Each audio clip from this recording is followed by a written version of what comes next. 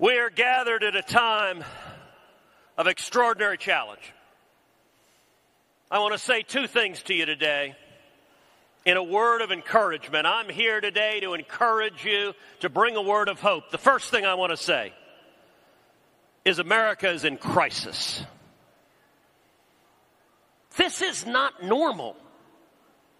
We have a president who shakes hands with the empty air. We have a president who talks to the Easter Bunny. Between Biden and Harris and Pelosi and Schumer,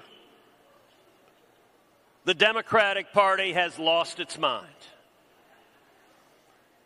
It actually is incredible how the Biden White House has managed to get everything wrong. That's impressive. You would think if they rolled the dice just by accident, they'd get something right. Every single thing they touch goes to crap. We've got prices skyrocketing. Inflation is out of control. Food is skyrocketing. Electricity is skyrocketing. Healthcare is skyrocketing. It is so bad, Antifa can't afford bricks.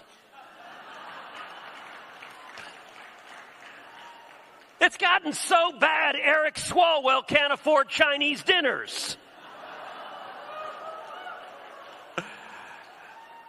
It's gotten so bad. AOC can't afford fake handcuffs.